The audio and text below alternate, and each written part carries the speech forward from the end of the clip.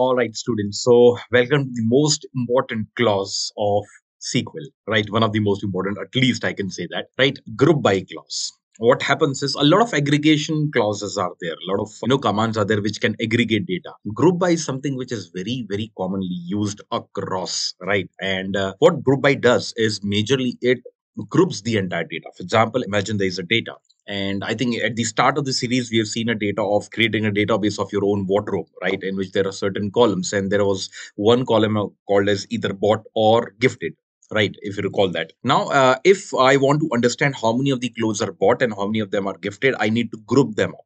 This is where group by comes into picture. So what group by does is that it groups the data together. For example, let's say these are all the data points having a certain common attribute. That is, these are all the clothes which are gifted to me. Now, what group by does is it groups them up in one particular row, and it's going to give you a count of or average of or anything else of how many clothes are actually being bought or gifted. So without wasting any time, let me start with the syntax first, and then we'll see how it is done in SQL. The syntax as usual is simple. We select the column names and from the table name, column names from the table name. And then among the column names which are given, in fact, it's not necessary that we take in group by, we take one of the column names which are specified over here. Then we move on to the next part, which is our group by clause. We input the group by clause, and then we input the column name based on which we want to group the entire data. Right. For example, let's say I have to group by customer ID. So I'll go for select customer ID and product ID. Let's say I'm selecting only two columns over here. From the table name, let's say the table name is customers. Now group by customer ID is going to group the entire data by every customer. So a customer might have purchased a certain item multiple number of times. The moment I move to group by, it's going to group for every customer. It's going to give me details of every customer. For example, I want to see how many transactions has this customer done in the past 10 days or past 10 years, let's say. I can do that by using the group by function, in which I can just group the entire data using the customer. Let's see how is it done in SQL. All right, so I've decided to use the orders database over here. So I'll just use order, right, database. And then if I execute this, there's an error over here because there is no database called as order, it's orders, right? So please be mindful of these kind of things. Now, if I run this, now I can use this particular database. Now let me try and study this database a bit. It has a lot of tables. It has address, which has certain columns. Like, in fact, why don't I just expand over here? Okay, I'm not getting the option here, but no worries. Cool.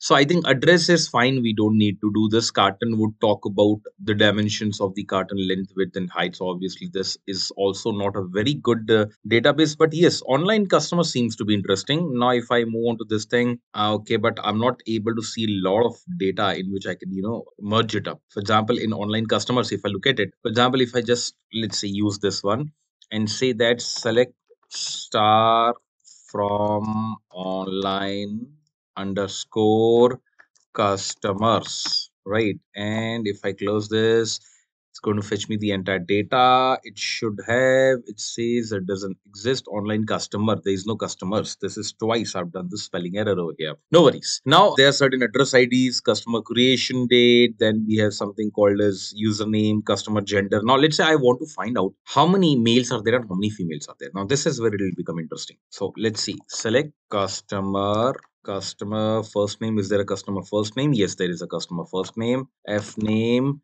customer first name. And I want to display the customer gender as well. Underscore gender. Now, please be mindful. There's something interesting that we're going to do over here, right? And now I'm saying, just say from online underscore customer. I close this, I run this, I get the data. So I'm getting the data of every first name, and the gender over here. Now, if I might try grouping this, group by customer underscore gender. Right. Now, if I do this, it is basically grouping the entire data into either customer name. In fact, what I'll do is I'll take the customer gender over here. I'll take the customer gender ahead of the customer first name, right? And put a comma over here and remove the comma, and I run this. So female and Jennifer, male Jackson. Now, what is happening over here? It has grouped the data for sure, but it is giving you the first element of female. For example, if I remove this and run this clause, right, as you can see, the first female was Jennifer. and the first mail was Jackson. So it's just reflecting F and M over here. So it grouped the entire data in F, grouped the entire data in M, but it's not giving me any information right now because it's just showing you the first element, first occurrence of F and first occurrence of M in the table in the order. Now, if I want something fruitful over here, what I need to do is to use the aggregate function over here, that is count customer name. Now I'm being smart here. Now I'm saying that, okay, don't give me the name of the first female customer or name of the first male customer, give me the count of the customer full name. Now it makes sense. Now I can say that, okay, the number of females are 24 and the number of males are 18 over here. Now we can give an alias as well over here saying that total customers.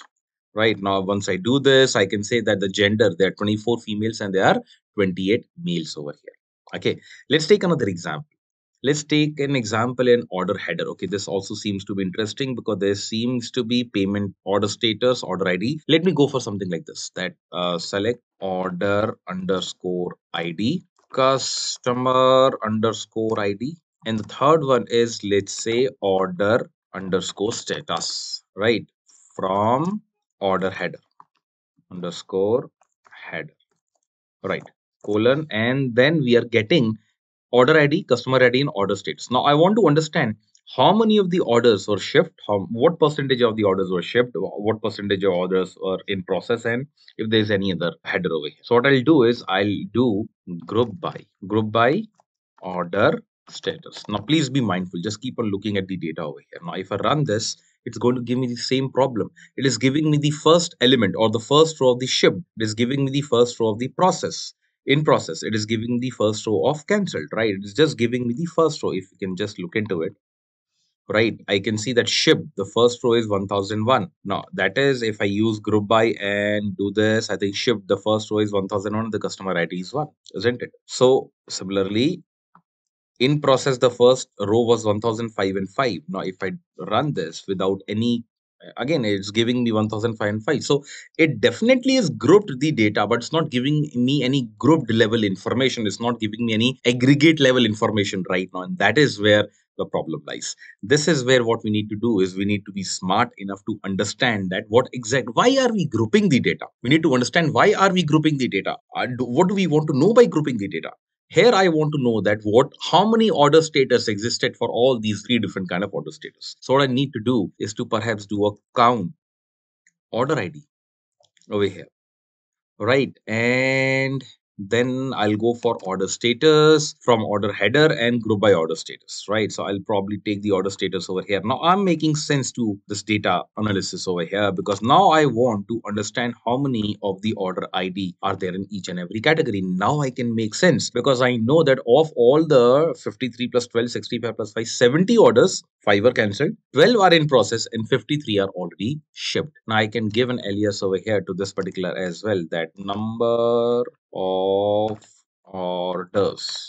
Now this is how 53 orders are shipped, 12 orders are in process, and 5 are cancelled. So once you apply group by, you need to be mindful of why are you grouping? Why are you aggregating the data? What is it that you want to see? This is where you need to do, instead of just mindlessly using this particular clause because it is there, it's an interesting clause. You need to be very clear about what you exactly need to do with this particular clause. Let's take one more example and then we can perhaps move on to the next part of group by, which is having.